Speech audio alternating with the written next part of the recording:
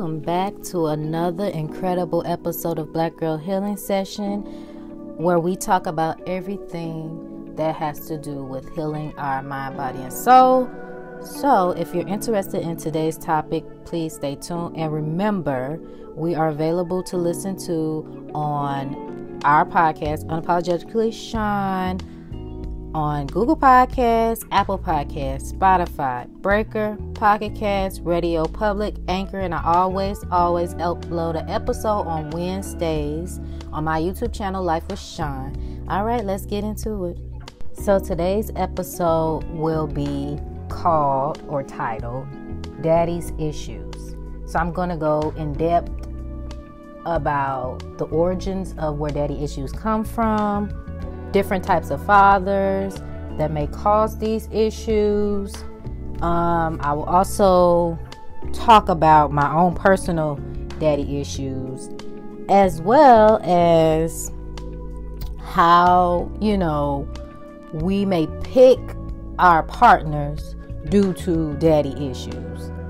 There's going to be a lot I talk about when it comes to this, because this topic really resonates with me, because I have noticed that a lot of my issues when it comes to relationship is due to daddy issues. So let's get right up into this. I'm not going to ramble on. I'm going to get right into it, because it is going to be a powerful message. And I hope that this resonates with each and every one of you. And if it doesn't resonate with you, always share it to somebody that you think that this will resonate with them. So today we're starting this out with the origins, and let's get into it. So basically, the father complex describes a person with unconscious impulses because of a deprived relationship with their father. And these impulses can either be positive or negative. The negative impulses towards a partner could be they're very fearful or even distrust. And some positive impulses could be admiration towards that partner. So the father complex is when a daughter develops unhealthy relationships with other men who care for her. Basically, the brain recreates your relationship with your father as a way to try to fix that broken relationship, or fix that wound that you have because your father wasn't there, or he might have been physically there, but he wasn't emotionally there. So that's basically the origins of daddy issues. So let's talk about the signs that you might actually have daddy issues, because some people might not even notice that they have these issues at all. But sometimes you might be interested in much older men. And this is because you probably grew up with a dysfunctional father, or you grew up without a father at all in the home. And you desire that protection and that love from your father, so you try to search for it in older men. This also can be, you think that these men can provide that affection that you were missing when you were growing up. And I definitely can relate to this, because I've always had attraction to men that were much older, and that is because I never got that affection that a father is supposed to give to his daughter. So, and then you feel more safe and you feel protected, and I didn't feel that way as a child. So that's one thing that shows that I have daddy issues. Also, you can be very clingy, very possessive, very protective. You can be very anxious with your partners leaving you. You might have like abandonment type of issues as well. So you don't want people to leave, so you hold on real tight. That's another thing with me. Also, you constantly demand assurance of love. So you always asking, like, this is a big insecurity. So you always have to ask your partner, like, do they love you? Do they still love you? You don't trust it, or you don't believe it. You feel unloved, even though they are showing you love. You still feel unloved, so you have to keep getting reassurance from your partner. And sometimes you constantly love an abusive partner. there's a lot of women that goes through this. And I do believe that daddy issues is the center of it all, because they think that love is abuse. And we're going to talk about different type of fathers. And I think this one really resonates with someone that had a father that was very abusive in the home. So all they saw was abuse, and they thought abuse was love. So that type of issue would be a person that had a father like that in the home. There is some people, they seem to want a lot of sex. Yeah. The feeling of love some people get through sex. They think that will band-aid their wounds. Or they make sex something where they can cover up all those emotional wounds. And sometimes a person can be struggling with attachment issues. So you cover it up with sex. That's some people. I never had that issue with my daddy issues. I basically told you what it was. And I think this next one does resonate with me, because I really had an issue as a teenager and even as a child of never wanting to feel alone. And I didn't know that was another reason because of daddy issues. I thought that was my abandonment issues. But I think this also plays a part in why I never liked to feel alone. And having I would say my father was abusive when it was verbally abusive, even physically, not to me, but to my mother. So that really affected me. So that is how you know you are aware of those daddy issues. So write those down and see if you resonate with any of those, if any of those speak to you. All right, let's get into the types of fathers. Now we have the emotional unavailable father. The father, as I stated before, is physically present in the home, but he's emotionally unavailable to his daughter. Then the child will feel incomplete and abandoned and desperate for that parent who is physically available. You can't just be in the home and thinking that's gonna help your daughters or your sons grow up to be fulfilled. They still need you emotionally. We are humans. We have emotions. If you're not giving a human that proper emotion, then this will develop daddy issues. So I feel like this is me, the emotionally unavailable father. Yes, my father was in the home, but he was not emotionally available. So that is number one, mine. Then we have the abusive and the violent father. And basically this father, they might not only abuse you as a child, but they may abuse your mother, which is the model that you look up to. So this affects your views on relationships, your views of men in general, because if the man that is your father is not respecting and loving your mother, you don't have that example of what love is supposed to be. So you're going to continue to see struggle love.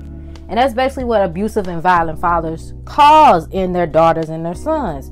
If you're very hot-tempered, your emotions are so unstable, you always yelling, or you cursing out your kids, or you cursing out the mother of your child, all of that is abusive. So that can cause daddy issues too. Then some people might think this is a good thing in a way, yeah, but in a way, I don't know. But pampering and an indulging father. Now I feel like this is a good thing, because a father needs to give his daughter the attention and love, but then she might grow up to be spoiled. So it's like a catch-22 with that. Like, it's a good thing, you're supposed to give them attention and love, but then you don't want them to be spoiled, because then they're going to have unrealistic expectations of their future partners. So you get what I'm saying? Yes, you're supposed to treat your daughter like a queen or princess. And you're supposed to make her understand what a man is supposed to do and how a man's supposed to treat her. I definitely agree with that. But sometimes you can give your children too much attention and love. Not too much love. You can always give them more love. But you can spoil them to a point where they just have unrealistic expectations of people. So I think this is a good thing, but it's a catch-22. Then we have the toxic and controlling father. This can really mess up any child. You can't control your children's life. Remember, yes, God placed you in these children's lives to be their parent, but you're supposed to raise them up and help guide them to be better human beings. You cannot control their lives. They're just another human that you are responsible for taking care of and helping guide them. But you can't control what they decide to do with their lives. And a lot of parents don't really concept that. Like, they think when their children get older that they can dictate everything their kids do. But you really can't. Like, it's not your job to force what your views are on your children. You're just supposed to raise them and guide them in the right direction. That's what you're supposed to do. So that's basically what toxic and controlling parents do. They just try to live through their kids. And that's a whole nother story, whole nother topic, where people live through their children, And then there's the dependent father. Now, I feel like this is now my present life. That is why I literally cut off my father and have no contact with him, because he has been dependent. So like the roles have reversed. So it's like I'm the parent and he's the child. And I had to cut that off because it was really bringing me down. It was controlling my life. You can care for your father and your mother, but when it becomes to a point where they feel you are obligated to take care of them, you can take care of your parents. There's nothing wrong with taking care of your parents. If they're ill and they need your help, okay, you can take care of them. But when they start to take advantage of you and they start to feel like they're obligated to your time, to your efforts, to everything, then that's the problem there. And that is my father. He thinks that I have to stop everything in my life to do something for him. It don't work like that. It don't. Like, the world don't revolve around you. Like, if somebody do something out of the kindness of their heart, that's one thing. But when you feel like people are obligated to do something for you, that's where the problem comes in. And this is basically me all day long. Like, so that is what a dependent father is. They think that they kids have to do something for them when they don't. So yeah, so those are the different type of fathers that's out there.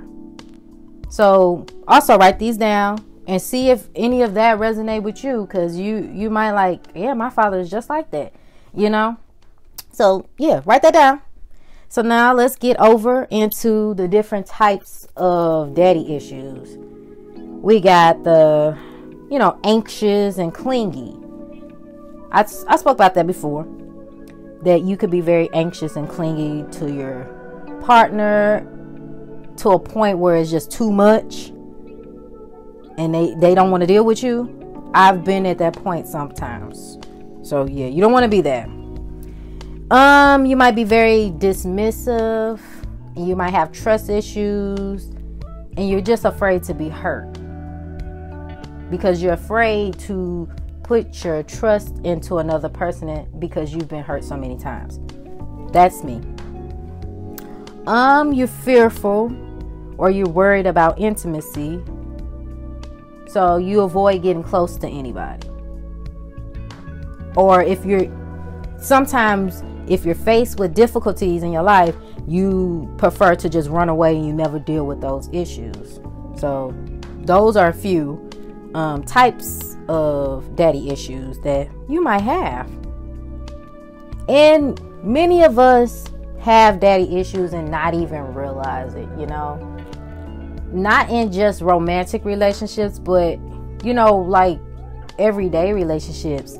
Some people can be very clingy to their friends, to other individuals in your life. You might be very clingy, protective, and you keep seeking this constant love validation from other people instead of within yourself. So it can get to a point where it get abnormal, and you can like suffocate other people in relationships and make them not want to deal with you at all. So yeah, daddy issues are something serious. And I notice, like, as I get older, how many of these issues affect different parts of my life. Like, the daddy issues, I feel like, affects my life a lot. Like, sometimes I could be emotionally on autopilot. I've been saying that lately, because it's like since you've been feeling like this for so long, you just forget how to feel, and so you just go with the flow of everything. And that's because I haven't healed this wound from my childhood, and that affects every part of my life. Like, even how I love my children, how I love my husband, how I love myself and family. Like, you become detached from emotion, and that's never a good thing. So I'm being transparent and let you know that most of the time I'm very detached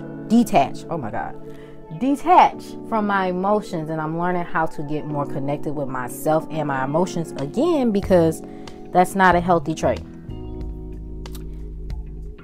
So what you can do to help you heal from these daddy issues is definitely go to therapy, so that a therapist can give you some tools to help you work through these issues and, actually bring them up and get to the root cause of it, because these are different tips and different signs of actual daddy issues.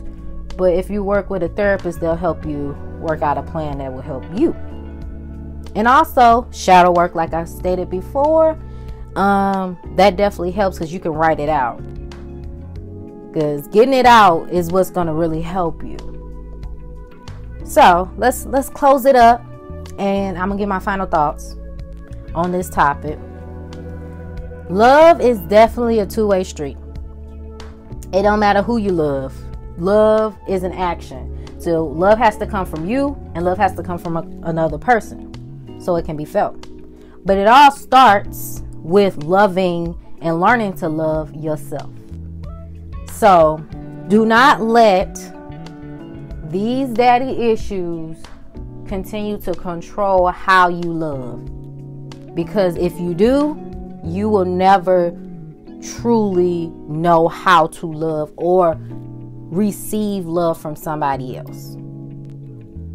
So that's what I wanted to say. I hope this resonates with somebody that's listening. And if it doesn't resonate with you, again, please share it to somebody that you feel that this will help, because I'm in here in this healing game to just educate others on how to love themselves and heal themselves, mind, body, and soul. All right. Bye.